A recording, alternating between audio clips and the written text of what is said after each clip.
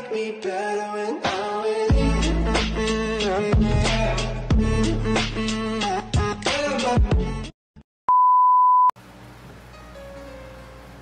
Direct yung ano ko, down.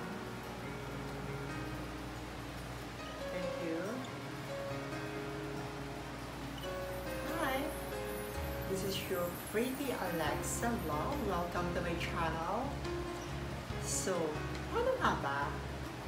May nagpipiliin sa akin, so then may nag-suggest sa akin, bakit ayaw mong isiwalat kung paano nga ba nagsimula, o documentary, paano nga ba nagsimula ang iyong YT? Paano ka na-interest? Si Pretty Alexa, dati pa lang, pangarap ko magkaroon ng YT, may YouTube channel, but hindi lang nagkaroon ng chance kasi nasa ibang bansa. So, naging busy. Naging alok ako noon that time. Even my Facebook, lahat naka-private. My lifestyle before it wasn't abroad. It's a very complicated. Napaka-complex ng time na yun. Ayaw ko, parang natatakot ako. Ibunya ko yung natatakot. But this time here, it was, kasi, March,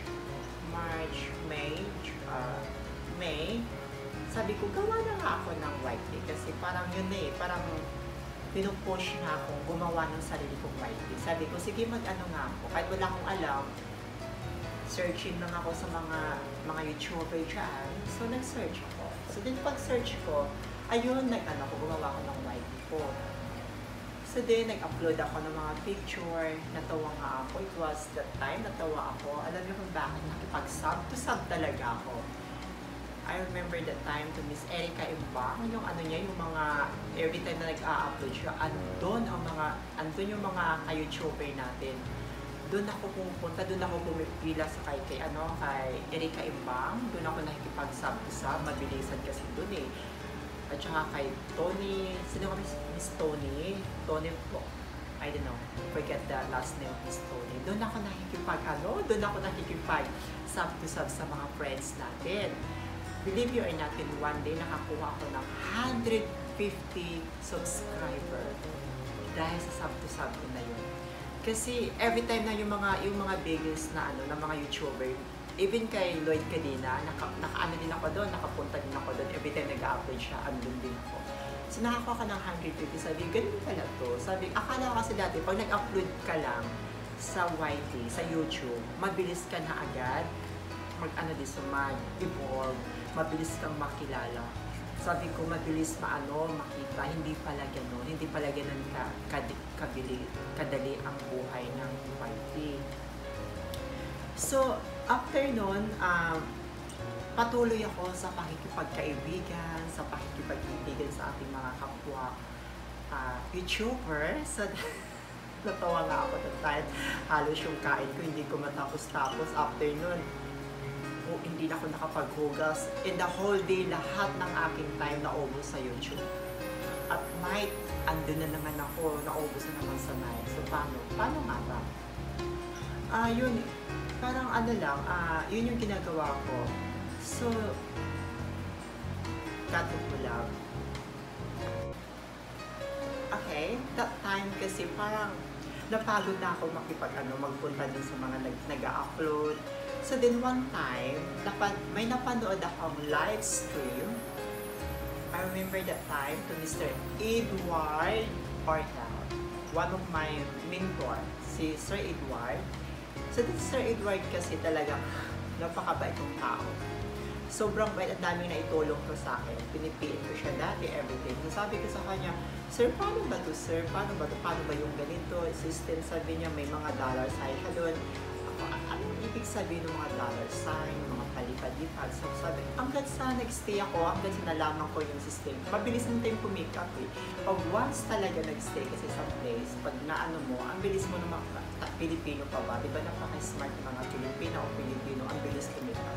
So then sabi ko, ay ganito pala yun, ganito. Tinuturo niya sa akin, na-explain niya sa akin, ganito yun Alexa, ganito yun mga Alexa, ganito. So then, the second time, nakilala ko din si Mitch Kagapi. Of course, Mitch Kagapi, nagpunta din ako sa LS niya, tinuro niya din kung ano dapat ang proper. So, hanggang sa nalaman ko. So then, nagko-connect lahat ng mga kakilala ko sa what we call this one, sa YT. Nagko-connect. So then, nakilala ko si Mamang Pits.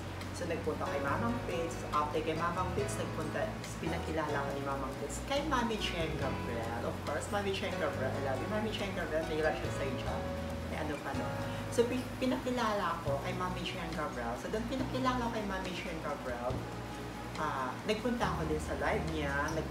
After nagpunta ako sa live niya, doon na naman si Ate Dayan Studio. Sabi ni Mami Chen Gabriel na dyan ako nag-graduate kay Dayan Studio. Ganun kami, pinuntahan ko agad si Dayan Studio. Sinabi ko pa nga kay Dayan Studio, Mami, sabi pa ni Mami Dayan, anak kita? Ba't mo ko tinitawag na Mami? Don't call me Mom. Because you're not my daughter. Ano ka? Bata ka pa ba? Tawa ko ng tawa. Nung tawa ko sa kanya, I love this one. Because I love this girl. Parang funny, bubbles, parang gano'n. Tapos din, automatically nagpa-member ako sa kanya. So, binigyan niya ako ng bananas. Andun si Madam Mary. Ang lahat ng mga nagko-connect siya. Si Dong Bisoy, yun yung nakita kay Dong Bisoy TV. So, after nun sila, ang dami nagko-connect na yung tapos circle of friends. Tapos si Mami Ching, nakilala ko si Daddy Bong, of course, kay Mami Ching. Hanggang sa dumating na andun na ako tumatambay kay Mami Ching Gabriel, doon na kay Daddy Bong Alonso, sa mga tumutulong sa akin. So, ganun lang yung buhay ng YT. So then, akala ko kasi, ganun kabilis na pag nag-YT ka, hindi na masyado effort. Kailangan ko talagang double effort. Kahit pwede nang hindi ka na matulog. Sa YT kasi, may mga kataga silang bawal matulog. Kasi pag natulog ka, mawawalan ka ng banana. Kung gusto mo kasing mag-success, you have to hard work, double, thrice, quadruple, parang ganon. Yun yung ginawa ko dati. So, hanggang sa nagkakunik-kunik, hanggang sa malapit na ako mag-graduate, hanggang sa nag-stop pala ako noon for 1 month. Hindi na ako masyado mag-ano ng banana dahil napagod ako. So, again, nagpunta na naman ako kay Ate. Ate, dahil malapit na ako mag-graduate. Wait, ipapakilala kita kay Twin Hearts. Doon ako pinakilala kay Twin Hearts. Nung pinakilala ko kay Twin Hearts, sabi niya, B, mag-graduate na to si Alexa TV. Please help naman kasi member ko to. Hinap ako ni Miss Twin Hearts. Nung pag-help niya sa akin, ni Sissy Foy, pinagraduate niya ako. That time kasi sa Russian time parang nagmamadali. Dalawa kasi kami nung pinapag-graduate ni Sissy Foy Twin Hearts. So, kailangan namin mabilis kasi magbibigay, I think kailangan ko nun is 20 bananas. Hindi lang naman si Sissy Koy ang nakaano na. Pati si Sir Rondell. Si Sir Rondell andun din siya. Tumutulong din si Sir Rondell sa akin. Lahat na tumutulong sa akin, of course. I love them. So then after nun, nung naano na, yung time ko na yun, sabi kasi ni Sissy Koy, Pretty Alexa, huwag kang mag-upload ng ganito. I need 3 minutes ba yun? 1 minute video. So 1 minute video. 1 minute video, nag-upload agad ako. From the television, of course, cartoon character. In-upload ko yun. After ko pag-upload sa cartoon character na yun, binigay ko kay Miss Twin Hearts, kay Sissy Koy. Pagbigay ko sa kanya, wala pang mga 2 minutes. Sabi agad sa akin, nag-email agad sa akin yung tawag nito, yung YouTube na strike. Blah, blah, blah, ganito. So, strike agad ako. So, nag-reapply ako, hindi nila in-accept. So, another 3 months. Doon ako na-disappoint. It's not disappoint kasi a little bit na-depressed. Kasi yung akala ko kasi okay na lahat, tapos na ako. Mag-wait na naman ako another 3 months. Oh my God! Another 3 months, diba? I-wait ko. Doon ako nag-stop mag-YT.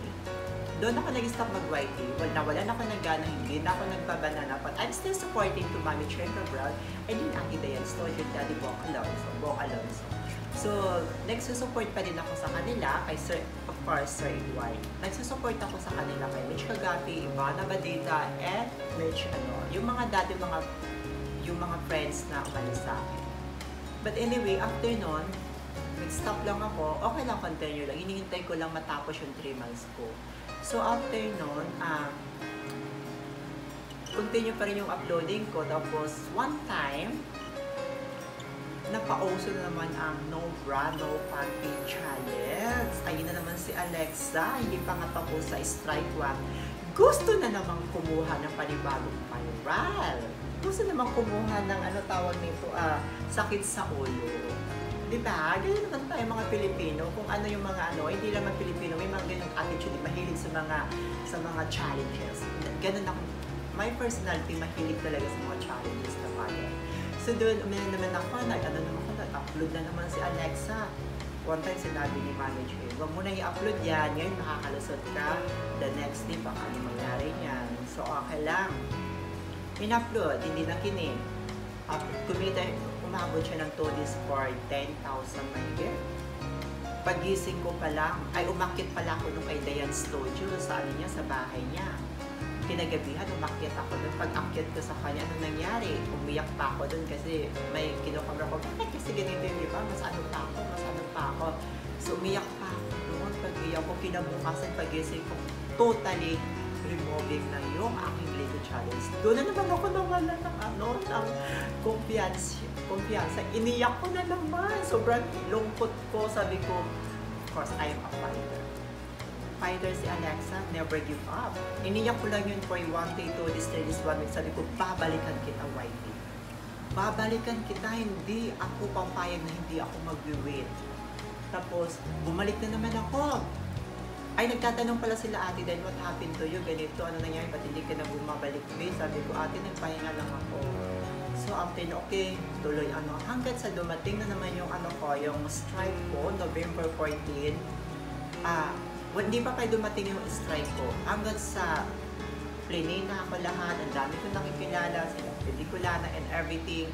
Na-play nila lahat yung mga movies ko, natulungan na nila ako. Totally more than 4,000 na ako ready to apply si Alexa. So, pretty Alexa. So, nung in-apply ko na naman siya, yung movie ko na naman yun, my God, hindi ko pala na-remove yung dati kong violation na Lego challenge. Ang nag-remove lang nun si si YT lang. Hindi ko siya ni-remove. My God, in-apply ko. Ano nangyari? Disapprove. Hindi na naman i-approve. Umiyak na naman ako. Sabi ko, ano naman to YT? Ano ba lolo? Ba't wala ka namang pakonsuelo sa akin? Umiyak na naman ako. Sobrang iyak ko. Ang dami kong pinagdaanan bago ako ma-monetize. So din pag-iyak ko na naman, ayun, niremove ko na naman, nag-start na naman ako ng removing for 6 videos na more than 5,000 views. So anyway, malaki na kasi yung yung WH, hindi na ako nag-worry, hindi na ako nag-play sa kanila, okay na ako sa WH ko, hindi ko na kailangan. So waiting naman ako for 1 month. Finally, thanks God, nakuha ko naman yung binigay na pinaghirap. Pero ang masasabi ko lang sa inyo mga baguhan, hindi pa yun. My first monetize live stream, nag-live ako. Dahil first monetize ko, yun yung first monetize ko na magla-live ako. My God, nagkaroon naman ng technical si YT. Yung brand na ako, ano naman to YT? Pinigay mo naman talaga sa akin yung mga problema. Ako na lang ba palagi? Parang, sabi ko, hindi na to fair. Ang dami pinagdaanan. Believe me, ang dami kong pinagdaanan. Kinumpay ko na lang yung sarili ko doon kay Boy Tapang. Si Boy Tapang nga it's how many subscriber na nga lang sa kanya? More than 500,000 na wala nga ni YT, di ba?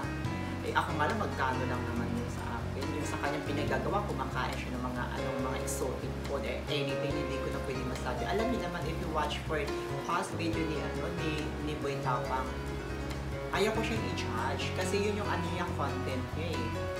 Iba-iba tayo ng content, my loves. Iba-iba tayo. Pero doon ako umanga sa kanya, bumangon siya. Kaya sabi ko, babangon din ako. So after nung yung mga technical problem ko, ngumiti na lang din ako. So ngayon,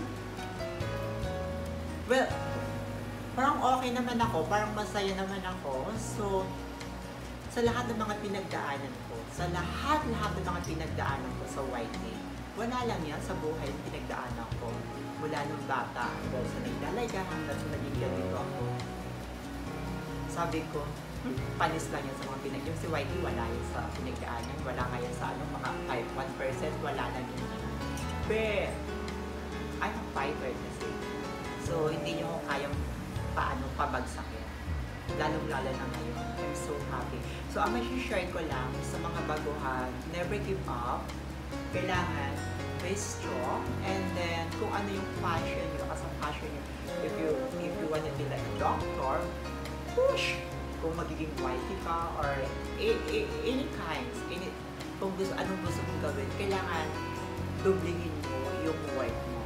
As for me as a YouTuber na, kasi ako masasabi ko na YouTuber girl na kasi I'm a part of YouTube na kasi may ads na ako. Sa mga baguhan dyan, mga gusto mag-YouTube, huwag kayong mawala ng pag-asa. Mahirap talaga ang trabaho ng YouTuber, lalong-lalo na sa content, editing, kailangan may materials ka, may money ka. Okay lang yan sa may mga pera, walang problema sa kanila. Pero pag yung wala masyado yung walang pera, mahirap. Pero kung gusto mo naman yung gusto mo, pagsikapan mo, pagtrabahoan mo. So mga my loves, thank you so much. At least alam niyo ng story ng buhay ni Pretty Alexa Love YouTube. Pretty Alexa Love. Iniimbitahan ko kayo on this coming December 23, 7 p.m. the Filipinas time. Please connect my LS, my Grand LS. Please, this is my Grand LS Monetize as well. Pasasalamat ko sa mga tao, sa mga tumulong sa akin, sa mga share your bless. Parang ganun lang, parang sa mga baguhan, lalong-lalo na sa nag-uumpisa pa sa hindi pa monetize, please come to my YouTube, Pretty Alexa Love.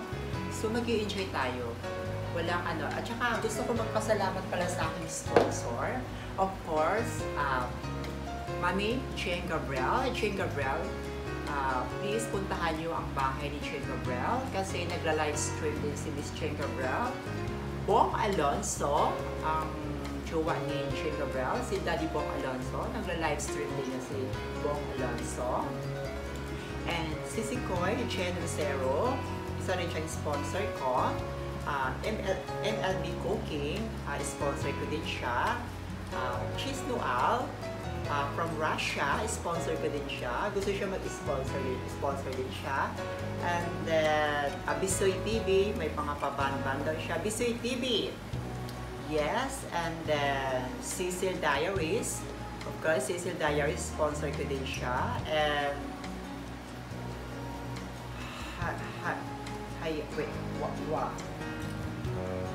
si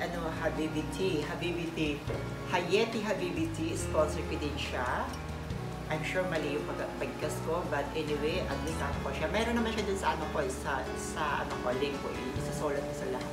At saka sa The Battle Diary, of course, my sponsor as well. So, thank you so much sa nag-sponsor kay Pretty Alexa Love. I love you guys. I love you everyone. I love you so much. Mwah! Thank you so much. Bye-bye!